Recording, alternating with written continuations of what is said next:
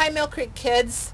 Halloween is Saturday, and we sent home the bags with you on Sunday, and I wanted to just bring you another story before Halloween, because there's a great story in the Bible that kind of has some kind of spooky message to it, and I wanted to talk a little about that story. And so I brought out my decorations here to help me with this story. You know, we see skeletons hanging everywhere at Halloween.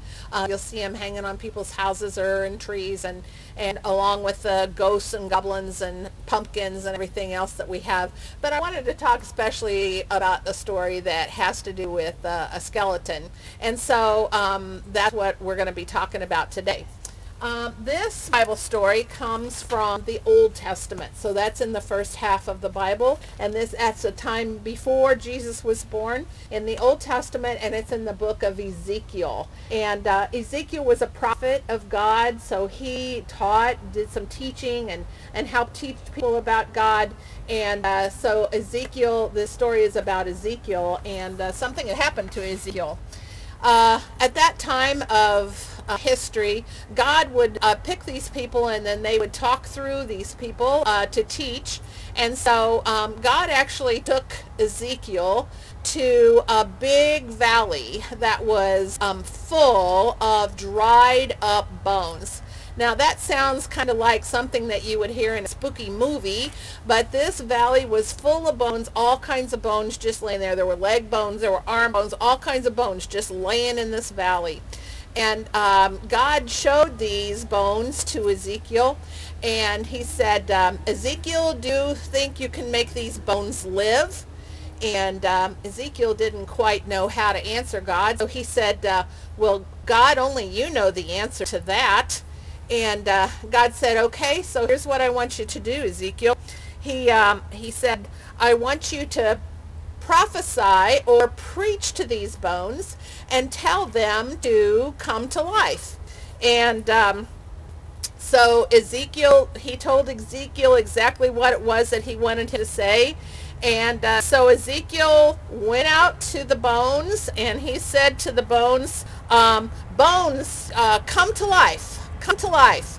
And so as Ezekiel was saying this message of God's, that God told him to tell these bones, you know, there was all of a sudden a rattling noise and behind Ezekiel.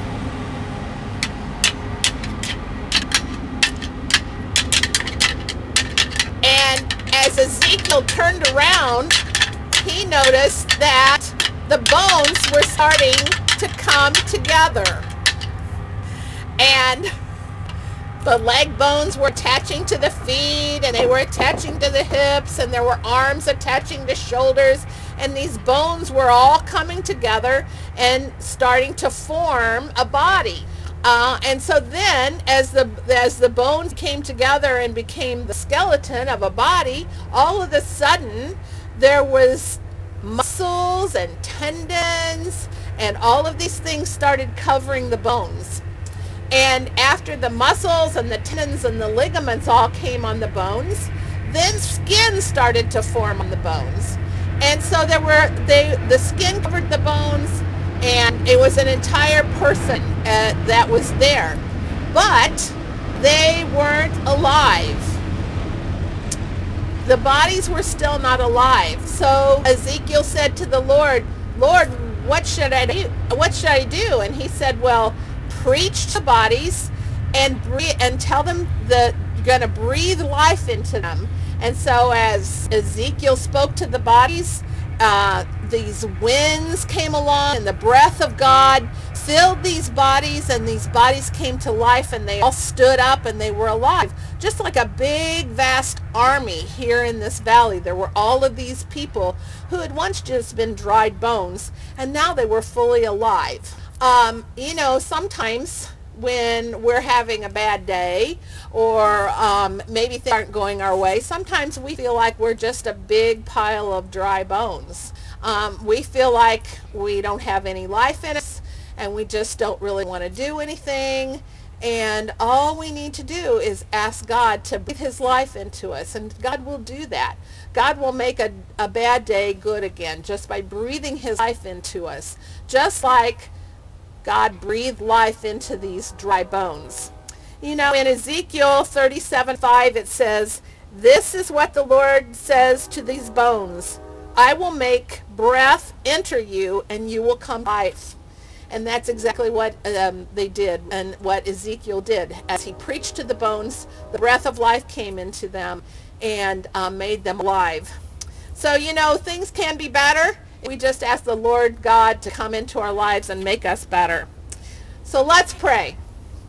Heavenly Father, sometimes we face hard things and life seems hopeless. Help us to remember the lesson of the dry bones. If you can make dry bones live again, you can make something good out of the hard times in our life. In Jesus' name we pray. Amen. Okay, kids, have a great time doing Halloween stuff this weekend. Be safe when you're out in your costumes. Have a great time. Watch when you're crossing the road, and just be safe and have a great time. We'll see you later. Bye-bye.